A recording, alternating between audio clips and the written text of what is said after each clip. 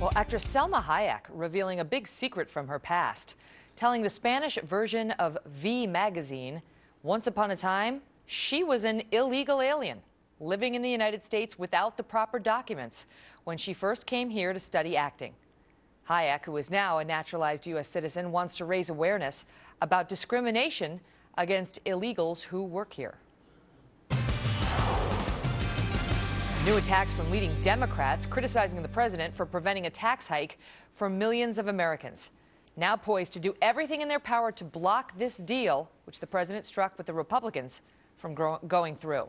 But the president accusing his colleagues on the left of putting politics ahead of the American people.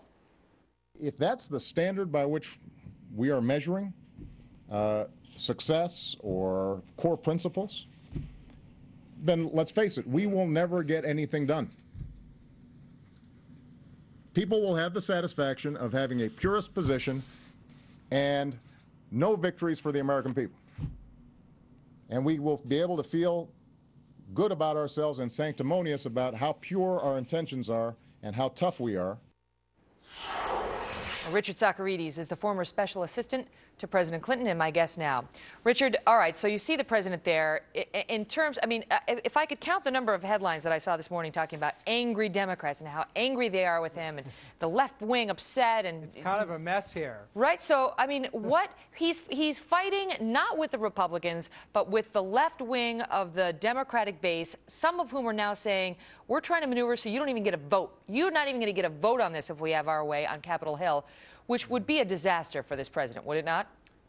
Well, that would definitely be a disaster. I mean, I don't think that's happening. I don't think that will happen. I mean, I think there are a couple of members of Congress now talking about that. I think it's a very far-fetched idea. But what I do see here today is the kind of anger that I have not seen really in a very long time. I mean, it's kind of a mess here for the Democrats. You notice the Republicans are laying very low. No, you don't hear anything from the Republicans. It's but true. The Democrats are engaged in this fight against each other.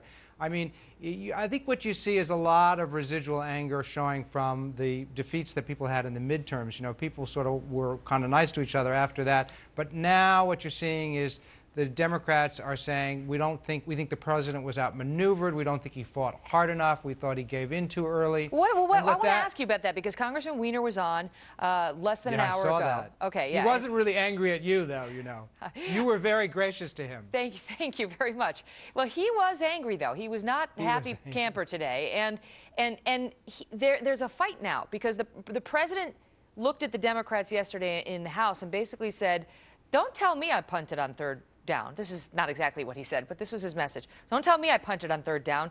You control the House of Representatives, and you punted this fight until now. Here we are, December 8th, and all these experts are saying payrolls are going to be completely messed up. The IRS commissioner is coming out and saying refunds are going to be delayed and so on.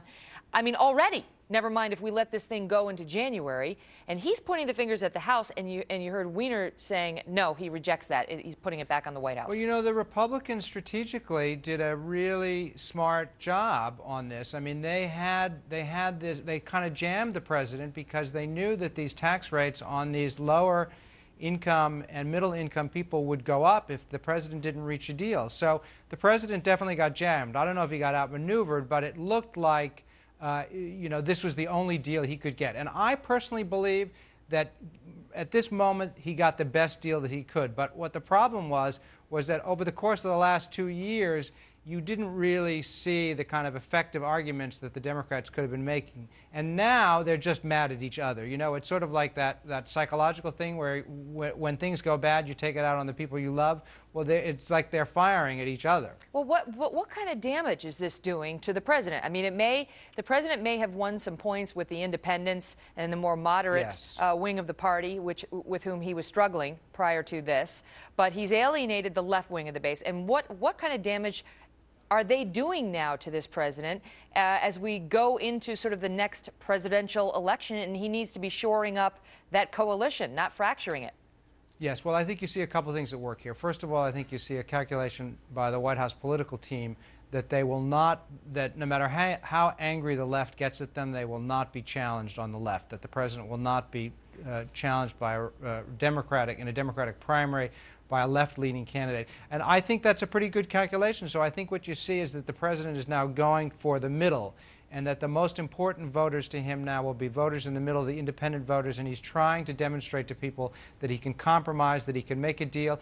And, you know, I think it also reflects to a certain extent that the president's understanding and the White House team's understanding that elections have consequences. You know, if people wanted him to hold out on this, they would have voted for Democratic congressional candidates. I mean, elections have consequences. These are the consequences of this election. I mean, you and I predicted the day after the election on this show, the Wednesday after the election, that a deal on tax cuts was coming. And now, you know, it's several weeks later, but here we are.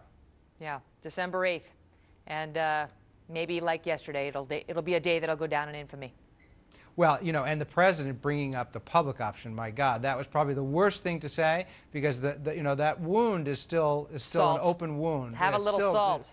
It's still an open wound. You know, progressives still believe that. Well, you heard Weiner. I mean, I asked him about it, and he got started all over again. Like, that was the answer. That would have solved everything. I mean, they're just, you know, it's sort of like it didn't happen. So. Well, he's a little argumentative by nature, you know, they say, I'm told. But he's definitely having a 10-day in the argumentative scale. Well, we appreciated him coming on. Richard, yeah, we always you were very appreciate nice you to as him. well. Thank you, sir. Thank you. Richard Socarides, everybody.